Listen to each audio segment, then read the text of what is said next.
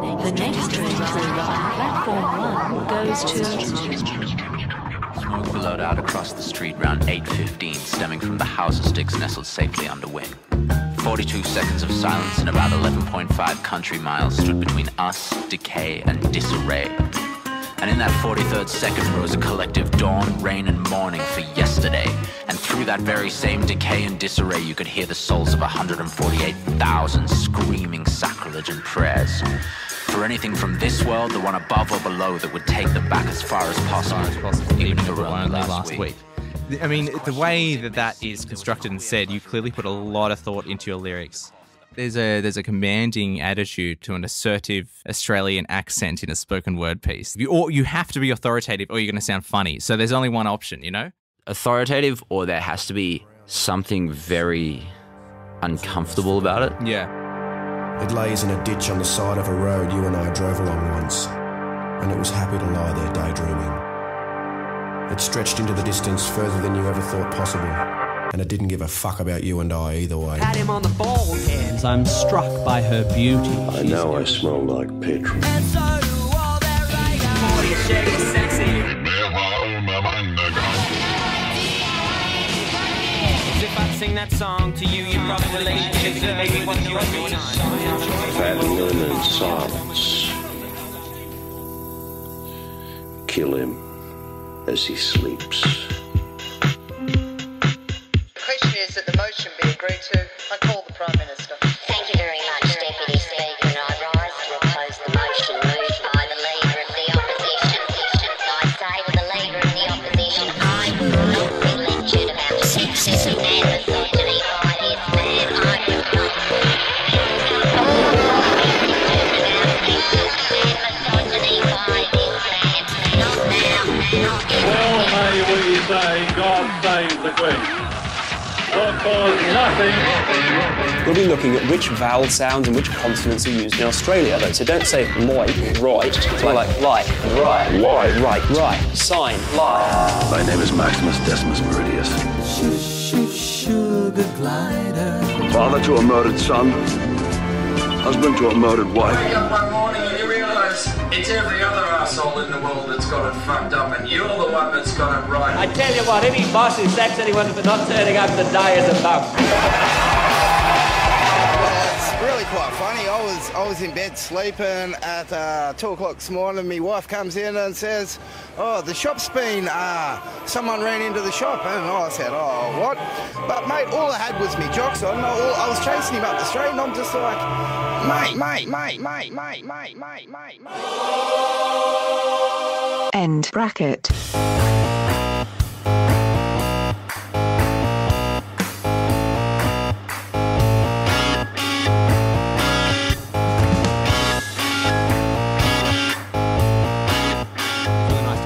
Because everyone else that's been on recently has been people I don't really know, and I know you a little bit, which is nice. Let's say we've done it before. You know? Yeah. Feels like we've so, had these chats. welcome to the podcast again. Yeah. James Dunlop, the Thank band, Thank Light you so Entertainment. much for It's a having wonderful me. thing. Well, there's pleasure to be asked back. okay. Well, Obviously, such a favourite guest that, you know, we had such a good time doing it the first time. we had a great time. So much gold in the bank. We're going to save that for the greatest hits release. When we get to like the 9th or 10th interview, we'll come back and we'll do all the, the unedited, 40th birthday anniversary edition. We had such a good time last time that it actually was completely unusable because it was just you and me just talking shit, not even considering the microphones. We kind of dove beyond humour into pain and suffering a little bit too often. Oh, yeah. No, we'll be delving into that again tonight. Don't you worry. I've been looking forward to it. And we're just down the road, so close. And I didn't fall over this time. Got to go upstairs. Wasn't allowed to go on the balcony. That's great. We don't need to talk about it. It's all good. Great house. No, it was enjoyable. I thought it was going to be weird. Sydenham, Redfern, Town Hall, James. You are the singer and guitarist of Light Entertainment. I'm in Wubba Wow. We played together for the first time maybe 6 months ago. You guys needed a support. The guy that booked us said he knew you guys and said, because I think we sent him one of our songs. We were kind of halfway through recording a song. Right. He kind of listened to it and he's like, oh, yeah, you guys do kind of weird stuff. I think it'd work with these guys. I'll put you in contact with them if you need a band to play with me. Like, Yeah, because we don't know anyone. That's sweet because we are in the same boat generally. It was good, but then we ended up getting on really well because we were really new. We were like, all of us had like not been in bands or played in anything in years, and we were just kind of like, what do we do? And we isn't that like a weird, bizarre process? I find because I was never in the loop. I've always been just like, how do bands get big anyway? There are these bands that release stuff and they do things. They're just better. When I saw you guys, I was like, holy fucking shit, what is this? And then Paul, our guitar player at the time, was just like, apparently they've recorded an album. And I'm just like, what? Which I have listened to the shit out of, by the way. It's fucking killer. Like, it's... thank you. The thing that sort of struck me is that we have... I guess we're kind of similar music philosophy-wise, but we're not necessarily similar sound-wise. We're kind of silly and stupid. You guys are brooding. But the same intensity applies, I think. I wouldn't say you guys are silly and stupid at all. We got a silly, stupid nature to us. It's cheeky, but it's very serious music. Oh, yeah, well, we take, obviously, the music seriously. And that's what it's all, yeah. I think it's kind of funny in a way. Like, it's, I don't know, you can almost make light of it because it is so silly. Like, it's so funny how emotional people get in all of these situations that you kind of have to parody it. It's pretty hot up here on the stage tonight for the Hives. It's like putting a polar bear in a desert. We are so cool now that we could freeze this desert and freeze to That's true. You have to understand how ridiculous the entire situation is. I mean, even getting up on stage and playing instruments for people just seems like an incredibly old... It seems like something that people just did in the 19th century. Like, hey, look at me. I'm going to fucking play you a song and make your noises with the machine. It's ridiculous that it happens in the first place. Like, you almost have to put on a character because if you are that person getting up on stage, it's like, you'd be like, why the fuck are you doing this? Are you ready to die and become vampires? What are you setting out to achieve? Yeah. But I don't know, it's something you just didn't... You just kind of enjoy doing, but you do, like, I don't know, at least in our case, we do it so reserved, which is why everything we do sounds kind of sarcastic and uncomfortable because it's just kind of like, ha ha, this is a fucking joke, isn't it? Yeah. Isn't it? This is hilarious. Do you see the irony? Yeah, I know exactly what you mean, but for us, it's like we don't have the voice of going, this is a joke, ha ha ha. We have, hey, look, isn't this silly? It's a bit of a laugh, isn't it? Wow, it's all a bit of a joke. It's just cost me like a lot of income and a lot of time over the years, kind of taken over my life, and I don't get any reward from it. It's just a joke. It's a bit of a laugh, It's just fucking funny.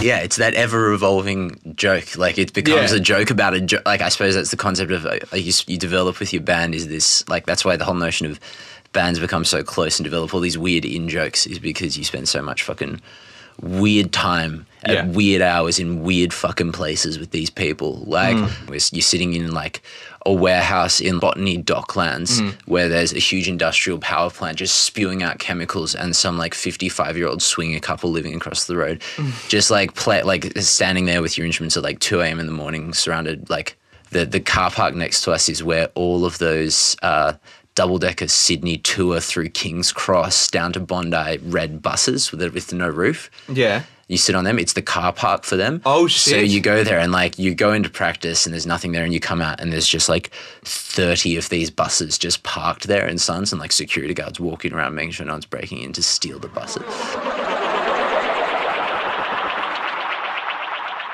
My only social circle, pretty much apart from 2 people, is the people that I've been in a band with. Like, it's weird because it's just kind of my life for a lot of... Maybe play it without fuzz. Yeah. Isn't that...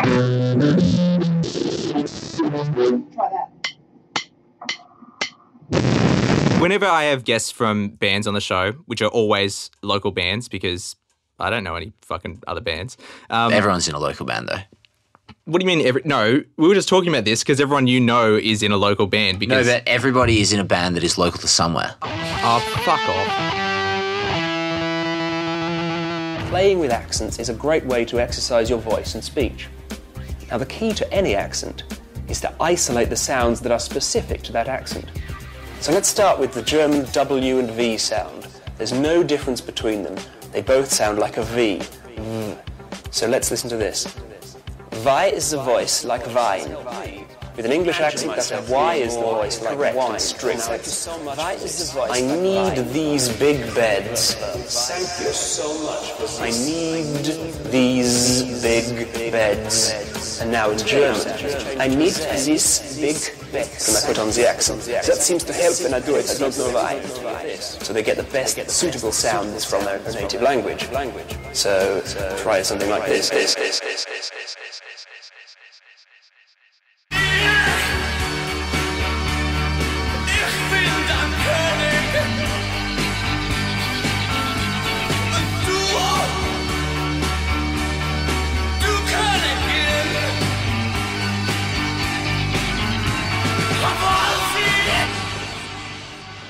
There's a great quote from Robert Fripp about when David Bowie called him up to come over to essentially Berlin and record Guitar for Heroes. And Robert's like, David called me up, and he's like, yeah, come here. It was Brian Eno calling from Berlin. He said, hang on, I'm here with David Bowie, I'll pass you over. Hi, I'm Robert Fripp of King Crimson. Yes, he did. Jimi Hendrix did shake my left hand. And then he puts his phone down, he looks at the camera, and he's an old guy when he's saying this, and he's got a monocle. And right. Yeah, he's like a dapper gentleman, Robert Fripp, even though he's absolutely He did insane. the guitar for Heroes. Not all of the guitar, but he came on and played like lead guitar. Because I know the guitar line from Heroes is the Heroes sustain line. That's him. Yeah, it was all feedback at the right. Measured at the right parts of the studio. That's amazing. But anyway, sorry, what was the quote? And he's like, David asked me to come play some hairy rock and roll guitar. You know the thing about hairy rock and roll guitar? You just might get fucked. And he's like this 70-year-old man, and he's got his monocle, and he's just kind of sitting there, and you're just like, fuck, yeah, what a badass. It's just one of these ones that it's just so ridiculous. We are the Goon Squad and we're coming to town. We are the Goon Squad and we're coming to town. Beep, beep. It's like Charlie Watts has that presence as well. Like they're just proper English gentlemen. Like what? Statesman. You can be a statesman of music. Yeah. I suppose Tom Waits is certain day is like a statesman of music. Yeah. And it's kind of like that sort of character. There's you have to have achieved a lot to be able to reach that level and pull it off. And he's just one of those guys. Are you evolving in the direction that you anticipated in 1974? I didn't have anticipations.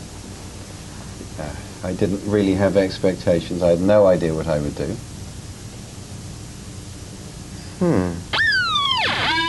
Honestly, you guys are my favourite local band. It's something really different, and I'm really almost proud of the fact that Sydney could come up with something like you guys. Like, it extends beyond just simply loving you guys as a band, and I'm so glad that there's something like this around.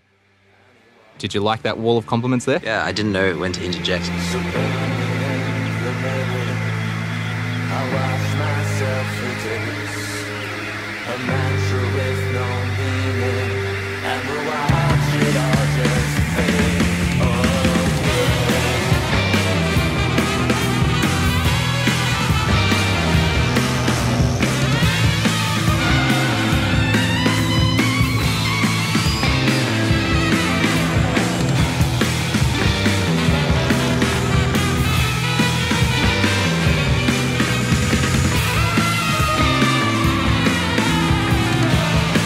So you guys are like a weird orchestra of ridiculous instruments. You just said Henry was on the mandolin. We've been joking about this a lot lately. It's kind of like it's embarrassing, but that Dewey Cox movie, the bit where he's in the cinema. Walk Hard. There's this one scene, and he's in there, and he's just got every instrument, and it's like he's trying to get like a goat to sing, and it's just like... Yeah, even the goat was perfect. Yeah, the goat was good. Yeah. Were the strings tangy enough? Oh, they were tangy. They were very tangy. Tangy as Unbelievably tangy. No, guys, the strings were not tangy. They're salty. You kind of have to step back and you're like, this is so fucking silly. This is like yeah. How are we going to get timpani, guys? We need to... Yeah, it's exactly... Well, you guys are like that. You guys are trying to add as much as possible. I mean, sorry, that sounded really mean. No, but that's what it is. Like, for us, we all survive in other ways. This is pure fun for us. Like, we don't really have ambitions for it beyond satisfying our indulgence. Yeah. So we kind of indulge in indulgence.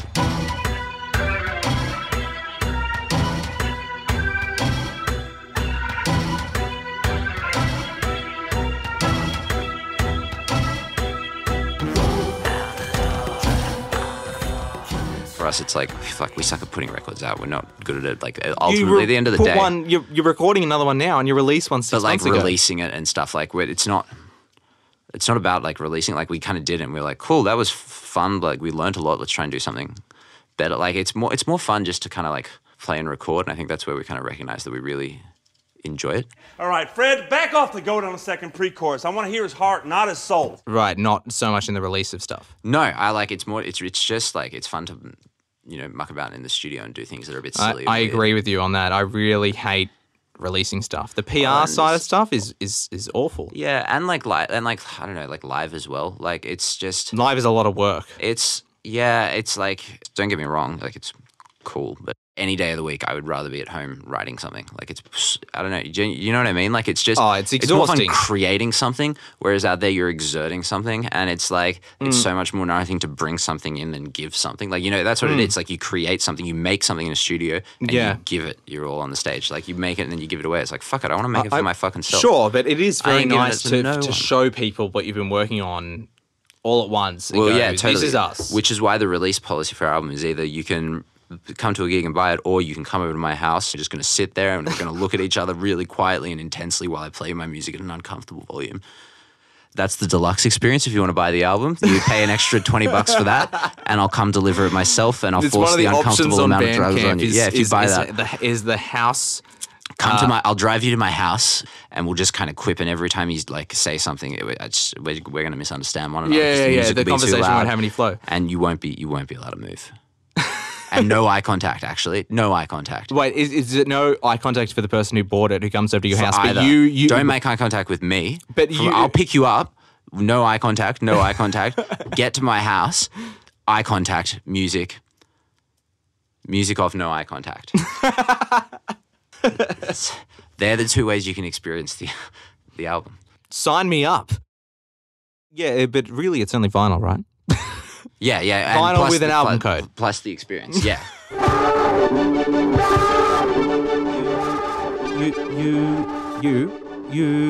You. Oh, dude, I had this fucking fuck out moment at work yesterday. What? Oh, not work yesterday, but like Friday last week, is that there was this woman that had joined the creative team as one of the copywriters. Okay. And her name was Yu. Like she's Chinese name was Yu Ling. So she was you. But I didn't. In many ways, I didn't meet her. You was her. But I didn't meet her. So you didn't know who you was. But I'd never met her. Like I'd been out of the office. Never met you. Yeah, I'd been out of the office, and I came up, and like one of the girls asked me for advice, and I was like, "Who wrote it?" And she's like, "You did." And I was like, "I fucking didn't write it." And she's like, "No, you did." Like, did I fucking do this work? Is there something that I did at work and I just totally forgot about it? No, I fucking didn't write this. Who did it? She's like, you did. And she's like, you did. You did. And everyone was looking at me because there were like 4 other people standing around and they knew who you was. And so they were all like, James, you did it. Like, why don't you know? And I was like, what the fuck? And I was like, you did this. You did this. No. Not you, but you did this. Nerve damage. But that happens to a lot of drummers. I'm pretty sure it's repairable, isn't it, though? Like, you just got to rest it up for a bit. Well, Phil Collins had that, and he's coming back. It's true. You can't kill him. You can't kill Phil. Volume 1. Challenge accepted. I remember the first time I heard your name, you were the drummer from Genesis, and then you made the transition to the lead singer. And I was curious if that's something that, had you been the whole time you were drumming, frustrated, thinking, I want to get out there up front, I want to sing? No.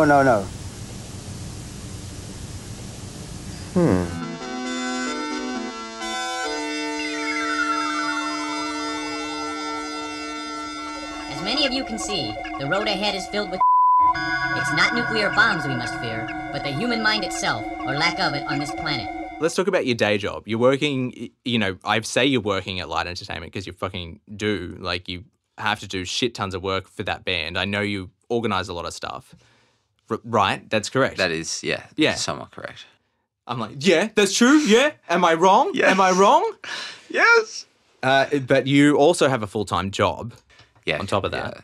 Yeah. In which you are in marketing? Yeah, I work in the marketing department. By the way, if anyone here is in advertising or marketing, kill yourself. I would not expect you to be in marketing. A vaguely large company. Are you freelancing for them, or are you contracted, or are you I'm full-time.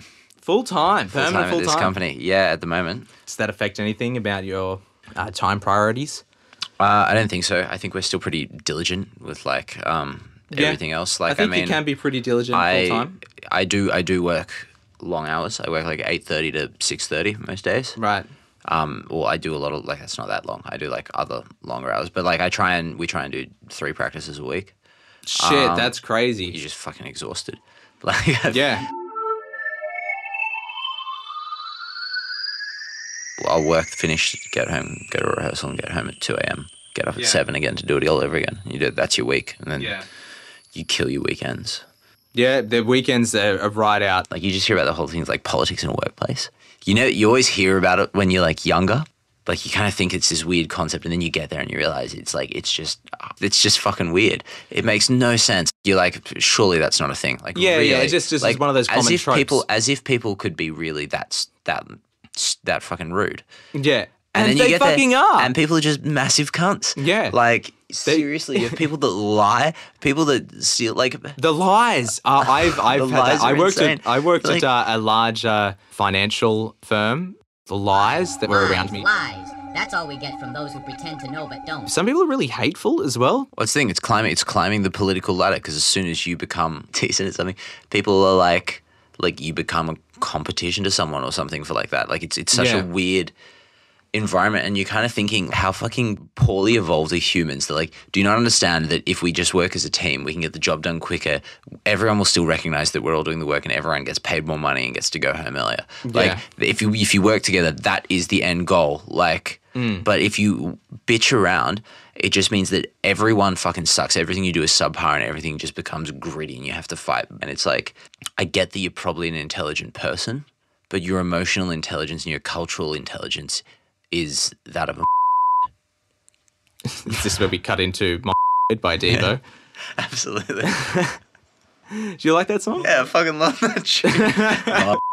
She was a I wonder, like, it's pretty offensive nowadays though. Oh, you are not allowed to say No. I have gotten in trouble for saying that. Do I have to bleep this? I don't even know. Yeah, you absolutely have to bleep.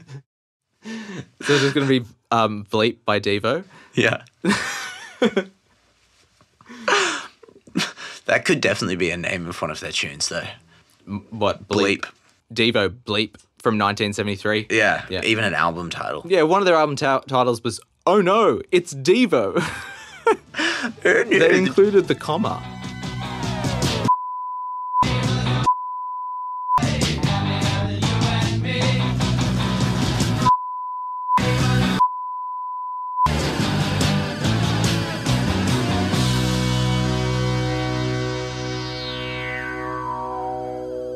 How did the single launch go? Yeah, it was fun. It was pretty anxious. Yeah. Well, I guess it was a lot of pressure, wasn't it? I mean, we felt the same about our single launch.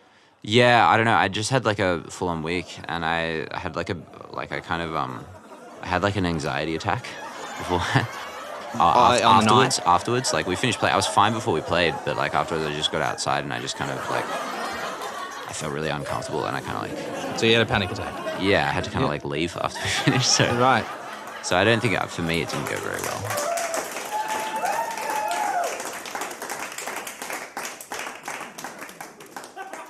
Yeah, we were very lucky. And Cam came along, and he was going to do a DJ set. We didn't get time, but Cameron Menegoni from 2SER, the band next door. The legend, the man, the myth himself. Hello, good evening and welcome. This is the band next door here on 2SER. He is a absolute encyclopedia of Australian independent music. His show, it's phenomenal. Like Cool comment of just I say kind of very creepy pagan stuff there. My name is Cameron. What's so fascinating is 20, 30 years from now, there's so many bands that will have nothing really written about them, that have made a few tiny EPs and records, and you know, they'll have split up, moved through the country. People won't know who they are, but he'll be the bearer of this. And that's like when you hear about these kind of crazy bands like Slint, Spiderland or whatever, or even, you know, the classic example like, you know, the Velvet Underground, you know. Yeah. He is the bearer of that knowledge. Like just by the volume of music he goes through, like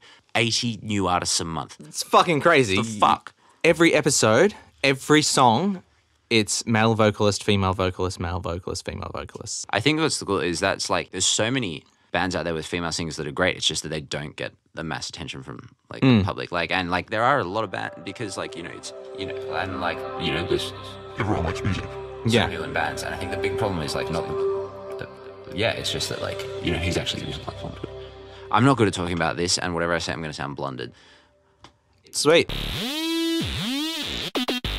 James, you are in the middle of recording Light Entertainment's second album. You came straight from the studio, I believe.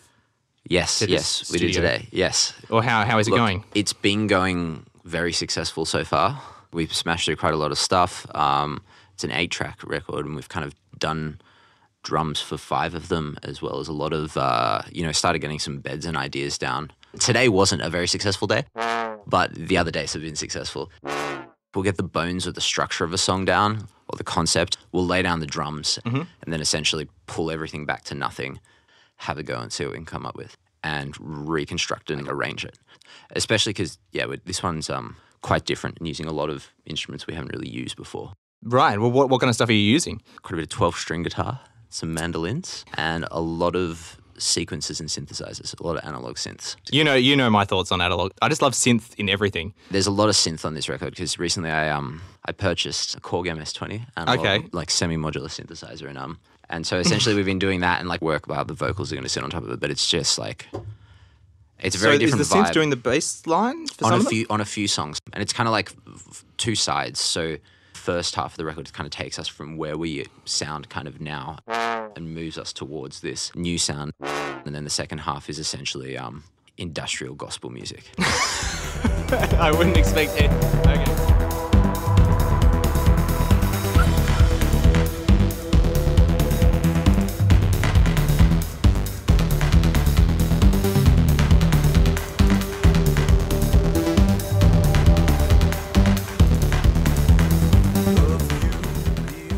How long have you been recording the album? 4 weeks or so. Like we've done bits and bobs. 4 or 5 every weekend. 5 sessions. Yeah, I've done like the last 3 or 4 weekends. Whole weekend? Yeah, like a Monday, Tuesday. I mean, not a Monday, Tuesday. Yeah, like a Saturday, Sunday. Sorry. Yeah. What?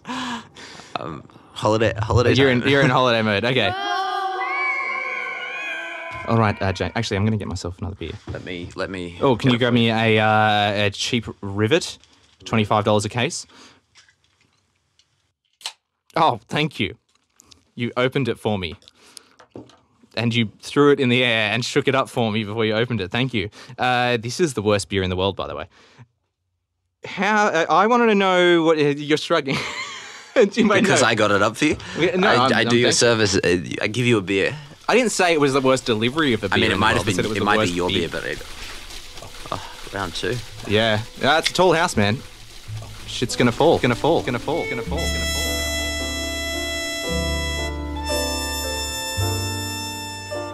I think that's kind of interesting that you guys are actually writing it as you're in the studio. I mean, that's, for us, we try massively not to spend anything until we absolutely have to. So everything is completely done by the time we record it. Like for us, it's somewhat the same. We only record exactly what we know we're going to record. We just don't know what's coming after it. Yeah. So we'll go in and we'll be like, this weekend we're tracking the drum part for this, the drum part for that, the drum part for this. We go and we're like, bam, we know what to do. It's like this weekend we're going to go in and we're going to do the outro synthesizer and a mellotron. And we'll be like, cool, I know what the parts are going to be. I at least know what the atmosphere of the part's going to be. Like I kind of know this is going to be a lead that probably incorporates this melody and has this kind of vibe. I'm going to do it. I'm going to layer as much of it down as I can. Yeah. And then I'll go away and during the week I can edit that into a shape that I see fit. And then I can come back and go, okay, cool, now that I've edited that into a shape I see fit, I can take this guitar part and I can write that in. Cool. I'm going to go put that in and essentially build it like a jigsaw puzzle. Like, so go in there and throw as much as you can at it. So we're not still in saying that we've managed to get we've got a lot of content down. We just haven't done any editing yet. So we'll throw a heap of stuff against the wall and then see what sticks. Yeah, I think that's the best way to do it. So I don't think anything is a lost time. Like we'll try and at least record guitars for half the album in one day. And so we'll do like a 9 a.m. till 5 a.m. session. And we'll just kind of... Shit! Like we'll just kind You're able to stay there that late?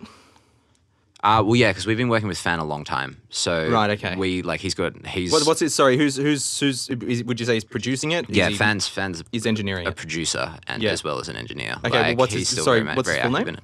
Nathaniel Sheriff, but he goes by the name Fan, and he is one of a kind. One of a kind. He's great. He helped us out with the first one, and he's so good to us. And like, big shout out to Fan. Big shout out to Nathaniel. Yeah, no, because it's cool. Yeah, and we've kind of like, like today, for example, like put up with shit. Like it was It was a pretty shit day today, and it was just like a lot of it was down to my negativity. And you can just like, oh God, I hate recording. I hate it. See, it's my favorite thing. But someday, I love recording. I love writing and recording. That's my favorite bit. Right. Like, I'm playing live. No. But, okay. But it's just when you go in and I suppose it's like doing anything and you're just trying to, like, sometimes there's so much pressure on something that it doesn't become enjoyable. Yeah, I suppose it's quite similar to, like an egg in a spoon race or something as small like that. And you're trying to run and you're like, you're going so slowly and if you go any faster, you're going to fuck yourself up and you try and do it and then you ruin it. And it's just like you keep tripping up on yourself and you know that it's on you and that just works you up more. Okay. And you just get into such a negative headspace where nothing's going to sound good to you. You're not going to enjoy anything. Right. You're going to hate, like, even the recordings that you got, you're going to be like, this is a fucking waste. So you just got to keep. Sorry, this is delving. No. But it's like, perfect. it's just you got to. It's like it's such a mentality thing going into the studio. Like you've really got to get in the creative headspace, and if you're in the headspace, you can like come up with things that you never would have come up. Like getting a group of people in the room, and under that pressure, you can come up with really exciting things. Yeah, but you can also. The worst part of the creative stuff is that you never know if it's going to happen, when it's going to happen. It's just you can't control that. You can certainly create scenarios where train yourself to get into totally you can, but ultimately it's not like filling up a spreadsheet with data. It's there's a subjectivity to it, and you totally can't rely on. And I suppose where the dedication comes and where you find these musicians doing it's the diligence. I think like you don't have like as long as you're super diligent. That's all that you can ask of yourself.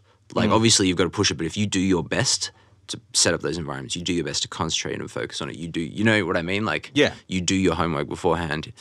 Like, practicing being creative isn't necessarily enough. Practicing the diligence of being creative is more important.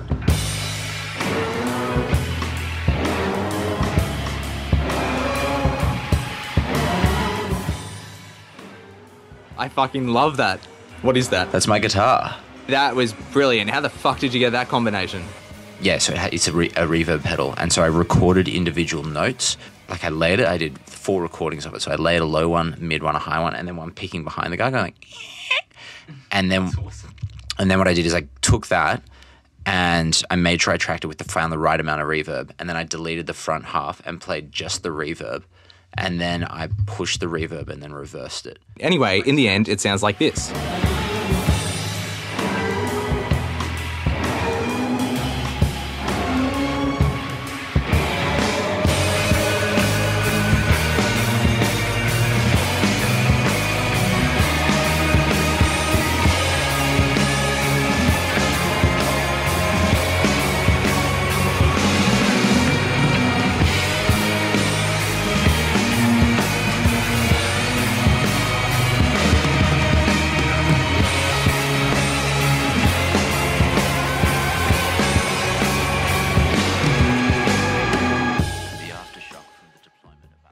Music's the only thing I can actually kind of talk about. Yeah, I'm the same. It's really terrible. Awkward, I would struggle to have a guest on that I could not talk about music with.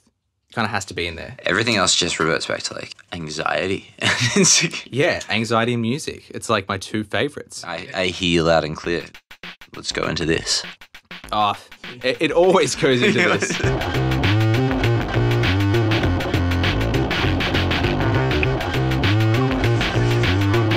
I've heard once this is a song at 1.7. It was accidental, but then after that Which I changed. Which song was it? I don't feel like dancing.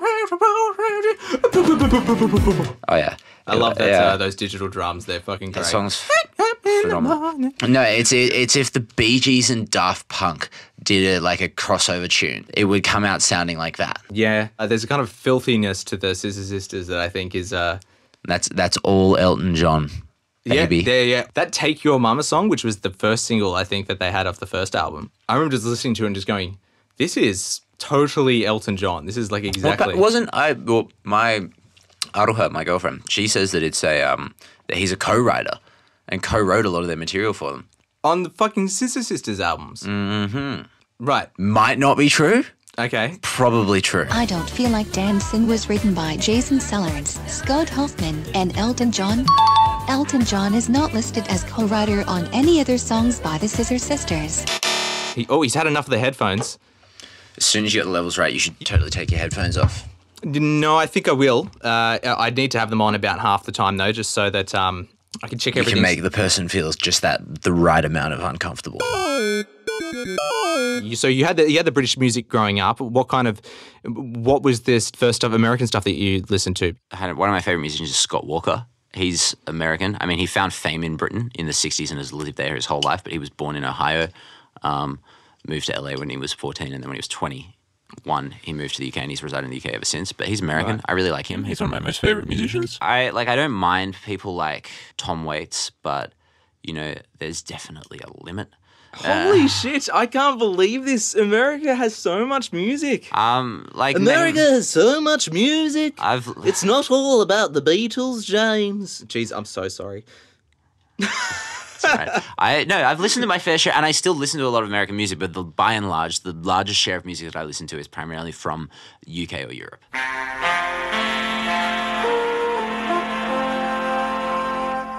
When you look at a band and you listen to their music, you can't help but consider their social context, their political context, their, physical context, where they were, whether they're in a city or, what sort of social climate they're living in, their, socioeconomic, demographic, what were all of the essence and elements that came together to make that piece of music happen. So also, it's not just about the context that you've heard it, it's about the context that the band is from and the context that they were within. Totally. Yeah, I think that you cannot help but factor that in. I love music with a story. There's such a class divide in Britain. I mean, there obviously is in America as well. But I think you get that. It isn't so eloquently intertwined. Yeah, in the actual mannerisms of the people. You still get common mannerisms across America. I mean, I'm fucking generalizing like a motherfucker here. Yeah. But, but in terms of the cultural stereotypes that people have, yeah, exactly. Obviously there's that kind of more working class Britain that you get on that. And yeah, it is this kind of it's just a way, it's just filthier. But then I think for a lot of upper class, you really have to work for your laugh, or you really have to work for your acclaim in British music.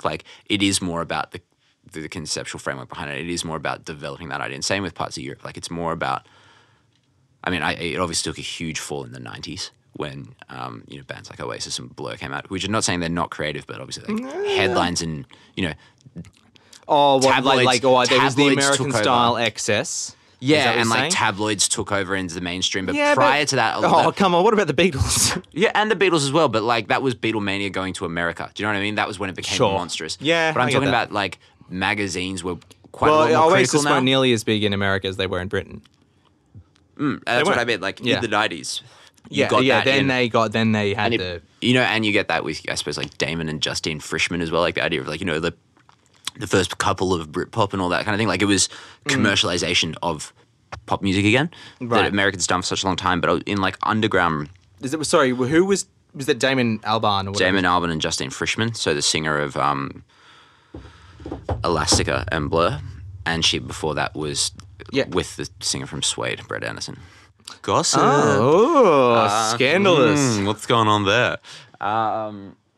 It ended up being a lot of amyl nitrate. That's what was going on, and that's why. Does that mean Suede struggled? What's the drug that makes your anus bigger?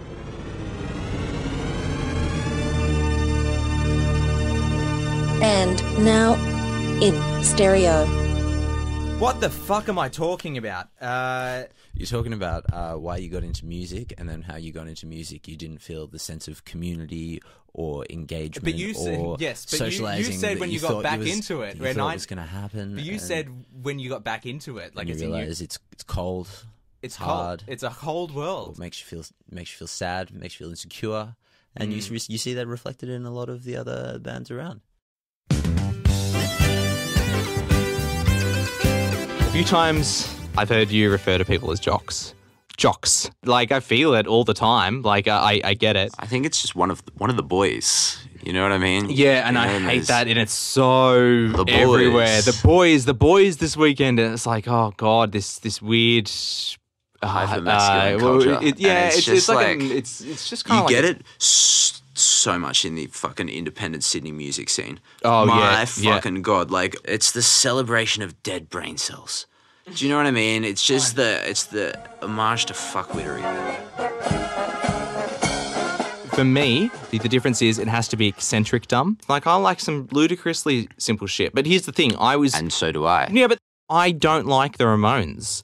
But they are absolutely respected as, you know, a hallmark of rock history, and they're in that kind of simple, stupid I love the Ramones. Vein. I love the Jesus and Mary chain. Well, why the fuck? I want to be sedated. How is that different to anything else that's sort of simple that's going on at the moment? Like, I think, initially it's song structure. Like, you look at what the Ramones were doing, and it was a combination of this kind of bubblegum pop, and they were kind of dragging it through this abrasive ideal, and it was kind of this like really twisted concept, and you got that in a lot of their lyrics, like Rockaway Beach, which kind of like, it's like a bubblegum pop song about the beach, but it's actually, you know, about this place and going down there where a bunch of junkies mug everyone. Rock, rock, rock away, bitch. Rock, rock, rock away, bitch. Rock, rock, rock away, bitch. We can hit your rock to rock away, bitch.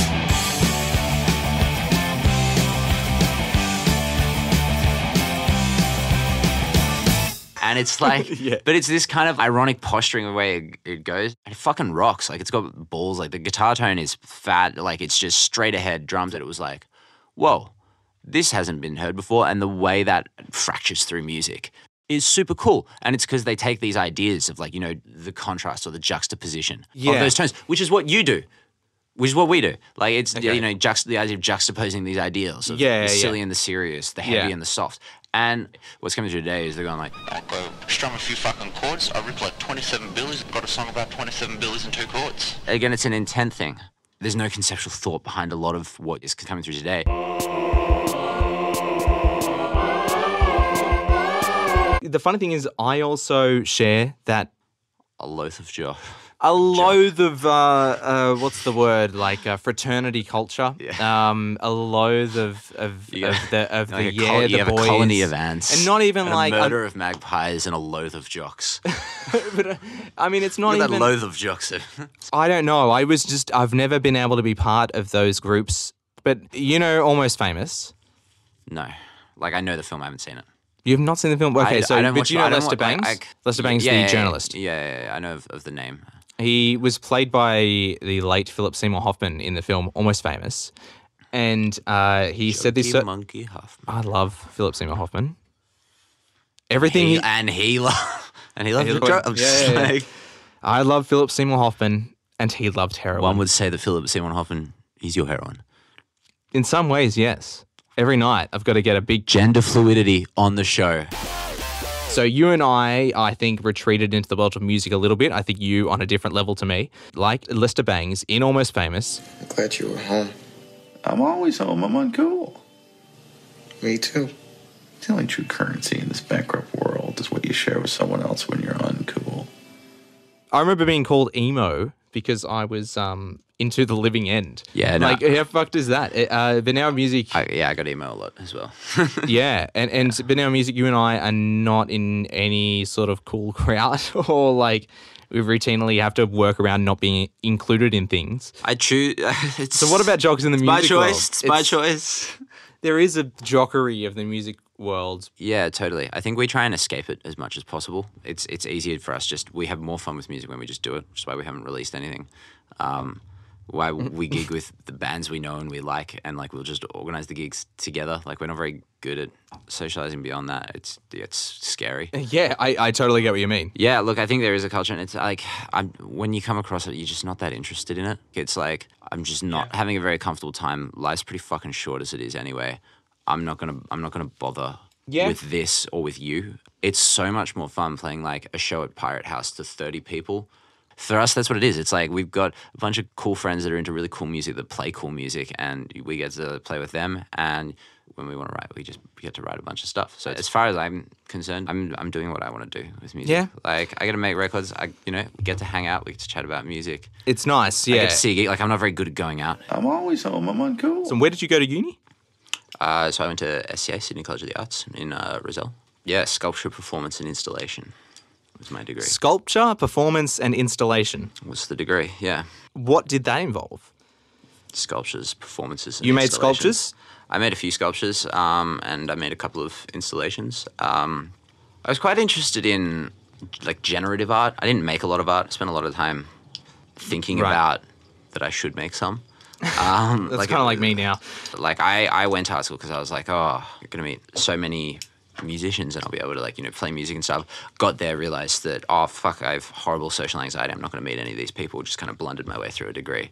And so is that really what happened? And I haven't really stayed in like all lovely people, nothing on them, but you kind of lost contact with pretty much with everyone that I went to uni with. When I went to uni, I had very few friends. I thought that I was putting that down to the type of people that were doing the degree that I was doing. I totally did as well. And then you're just like, it's me. It's me, yeah. Well, it's me. No matter where I go, there I am. Yeah, isn't that funny? Yeah, you're like, I'll you go somewhere else, and you go somewhere else, and you're like, fuck, this is... And you realise, oh, no, the problem is me. It's me.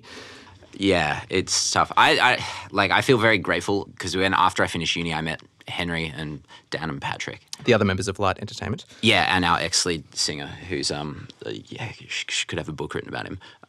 Well, you put this quote on the Light Entertainment blog. Past participants in the Light Entertainment team have included Patrick, Oliver, Jake, Jude, Steve, Brad, James, Jazz Hands Salmonella, Tom, Showed up.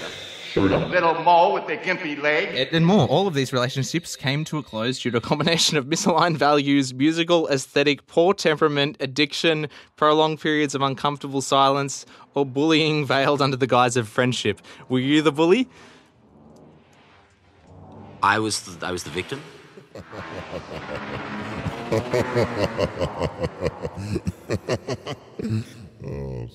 With my band, I've sort of changed because we've been going for sort of over 4 years now. My drumming style has changed since then. I used to be very focused on little tiny sort of accents. Embellishments, Henry style. And Henry, the drummer for Light Entertainment, he knows what he's doing. He's an incredible drummer, and he's got a great idea of dynamics and great skills in those areas. And I don't have those anymore because I stopped. You've mastered the Apache beat, or the Motoric beat. This kind of robot beat. But that's the thing. It's not robot. Like it's so intrinsically genius in its simplicity. Like the way it feels and pulses is a very rare thing that have. Like it's just perpetual. Like this kind of like beautiful trance-like state to it that, not many people can do. The hypnosis of like sitting on a transport, that's kind of like you're perpetually going on a journey. You can kind of see as you're sitting there, it physically encapsulates this kind of like landscape of this traveling along. And thank you. Yeah. Thank you, man. I'm a topical guy. I get it. I tell it like it is. I'm like the... Yeah, but you know what? I'm like the Donald Trump of Light Entertainment, and Henry's the Stalin. I know you did a couple of gigs as a sort of industrial band under the name Light Entertainment. Yeah, we've had two of the most painful shows of all time.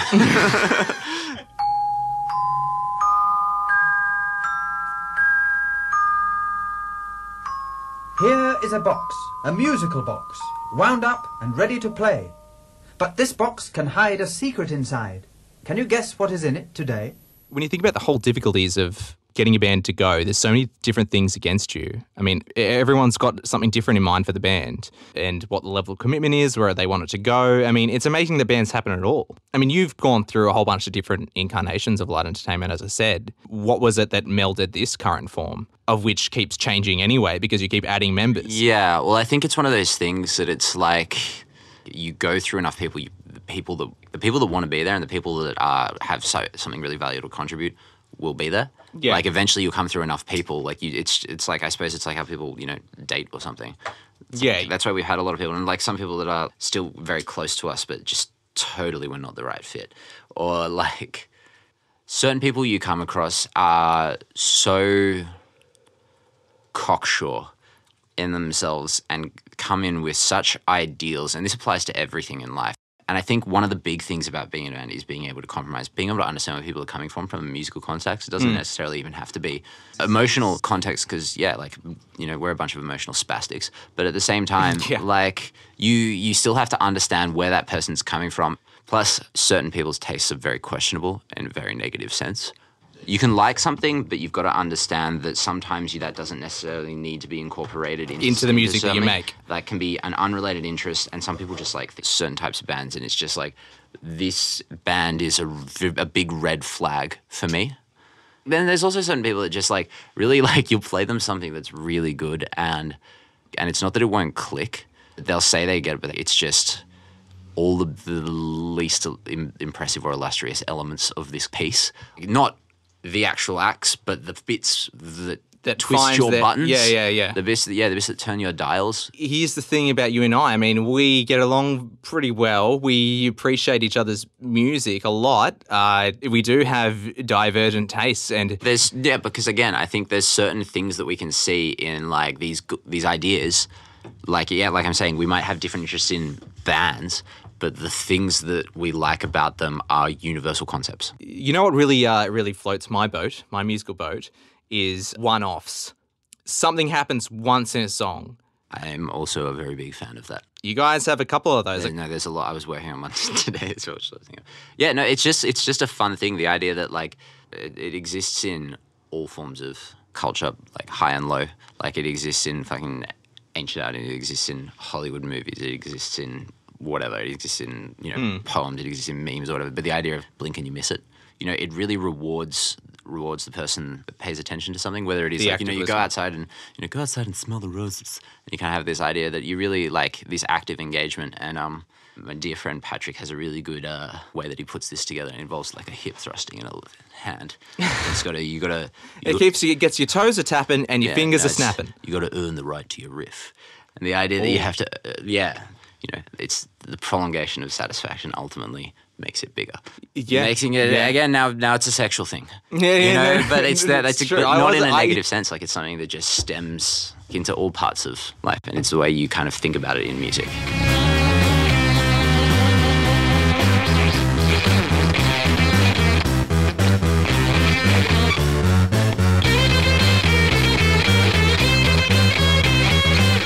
James Dunlop from Light Entertainment, thank you so much for coming on again. As we said, you had already done an episode, and then Sean, you're a gentleman and a scholar. It's always a pleasure. Thank you very much. James, I have one question. We usually get our guests to end out on a song. Choose a song to fade us out, if you will. What song would you like us to fade out on tonight? I would like to fade out with the title track from a very famous Walker Brothers album. It was the last Walker Brothers album ever made. It came out in 1978, and it came at a really interesting time in the career for Scott Walker. So obviously the Walker Brothers began kind of as a band in the early 60s. They formed quite young, and Scott was the bass player. And they were playing some of these early LA shows like the Whiskey A Go-Go prior to the Doors, when it was still like, swinging dance groups, and they thought, England, Beatles and the Rolling Stones had just cracked it. That's where we're going to go. We're going to get that big production over there. So they moved over, and they had this one song that was getting written for them, and it was a little bit too low for the singer to sing, the guitarist singer. So they said, Scott, you've got a deep voice. Why don't you sing this one? And he goes, yeah, thanks, guys. And he sings it, and it turns out he has the greatest voice of all time. It becomes a #1 hit, and they become huge. They have #1 hits in England. Like when Jimi Hendrix first came to the UK, he supported them. Obviously, by the end of the tour, it switched roles, but the fact that they were still that height, that, this was what was going on.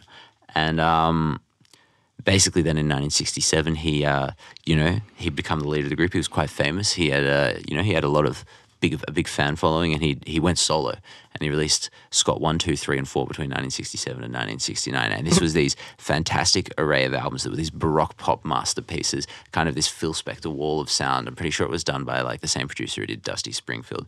And it was a combination of like Jacques Brel covers and then some like, traditional standards and a bunch of songs he wrote. And then the last album was this like amazing, huge thing that was all completely self-written, this amazing baroque pop, huge orchestras, like orchestral arrangements playing behind it. But the problem is the masses didn't like this, and his record sales declined over the course of these 4 albums until he lost his contract at Scott Walker on the 4th album. And he was like, I can't do this anymore.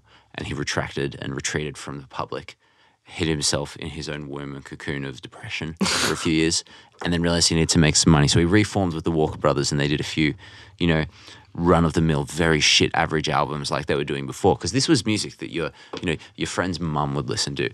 It wasn't serious. My friend's mum. Your friend's mum would listen to. That's an odd. Okay, yeah. And essentially they were kind of running low, and the record label was like, guys, country and covers, and they were like, guys, we're going broke. You make one more album, then we're out. We've the label's done, and these guys we're done. Fuck, yeah. We're washed up. This isn't going to happen. And then Scott goes, guys, I got a great idea. Let's just do what we want to do. Let's be true to ourselves. And true to themselves is what they were. And so they had 4. So there's 3 members of the band: a guitarist, a bass player, and a drummer. And Scott, the bass player, he wrote the first 4. And the guitarist wrote the last 5, and the drummer had the middle 2. They're like, we'll split up, we'll make it even. We're going to write the type of music we want to write. This is 1978. Scott's obviously, thinking far ahead, and he creates these kind of like futuristic, like obviously now in hindsight, not what futuristic, but basically his perception of what the future music was. It was this kind of amazing, huge, epic new wave sound. And he obviously, his first 4 tracks ended up being considered a completely classic and kind of landmark recording of new wave and post-punk music for the era. Some of Brian Eno, a huge influence on like Brian Eno and David Bowie when they were coming out. It's also like, I think you can see a lot of influences in like Echo and the Bunnymen, and even guys like Nick Cave, and how it came together. And it's just a big foreshadowing of kind of the 80s, this amazing space age foresight. And the track that I've selected is the 3rd track out of this 4-track EP. The first track is kind of like a really kicking kind of. It's a kicking. Great groove. The second one is it's got a pop very to spacious. It's more about the atmosphere, and there's a wailing saxophone solo, and obviously the 4th track, which has a great title that I'm not going to mention because it's not the song that we've selected. It's this kind of epic, long ballad. Tell us about the song that we've selected, But the song James. that I've selected, the title track of the 1978 Walker Brothers album, the last album, the album that cemented Scott Walker's place in history as an epochal figure, is called Night Flights. All right, thanks for coming on, James. This song is, if you let me finish, this song that I've certainly built up to, it encompasses everything that is self-referential and funny about the 80s in its introduction. It's kind of like, wow, this is going to be a greatest hits. It's a musical. There is a Broadway of an introduction that comes into the song before it sits into this kind of groove, and then it lapses back up into this new verse, and it's given a new life by these crank and low sitting pianos.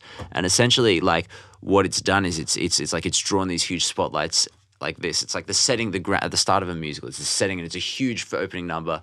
Vacuum down, out to outside, plot begins. It's kind of how the intro seeps through. And it has this kind of like 70s drive to it and a rock thing, but these chord progression is just so long and prolonged, and it's very curious the way it pulls about. And then it kind of sinks into a chorus in such an unpredictable way that there's a certain minimalism to it, kind of like Michael Roeder's melodies, and it's kind of, you don't realize where you are until you snapped and you're caught halfway through, and you're like, the beauty in how we ended up here is so unfathomably immense, but it's being conducted through like a small late 70s orchestration. And I think it's a real testament to the emotion that he can convey in his voice and his lyrics, as well as, just his understanding of arrangement, which you can see even more so in his fucking like latest trilogy, obviously, which took 20 years to come out, Tilt the Drift and Bish Bosh, 1995, 2006, and then 2014. And they're these albums that are, again, they're a total new genre of music, man. Like, it's as influenced by, like, Carl Stockhausen as it is by, this kind of weird Sun-O drone metal, as it is by, this kind of SPK style industrial music, but it's all just done in these huge scenic tracks where his voice and his lyrics are center, and he's just paints such a picture with his vocals. They're so evocative, they're frightening, they're creepy, they're warped, they're so ugly, but sung by someone who is just has such masterful control over their voice, and the plot lines in it are okay, so fabulous. James, like, thank you so much for coming on, James. So the plot lines are fabulous. Like, there's a shut up. You know what, Sean? Thanks for your time. I can see how this has gone. It's actually gone wonderfully. Let's have a listen to, what was the track called? Night Flights. Night Flight. Night Flights. Night Flights by the Scott Walker Trio. Spelt by the Walker Brothers. The Walker Brothers. Spelt Nite. Flights. Okay. Well, thanks for coming on, James. Let's listen to Night Flights by the Scott Walker Brothers. By the Walker Brothers. God damn it.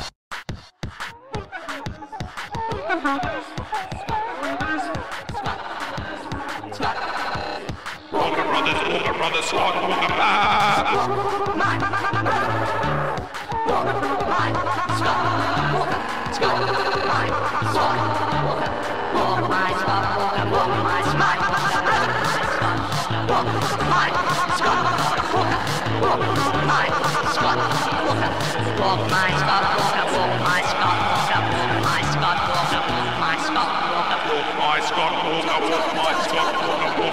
Walker Brothers, Scott Walker.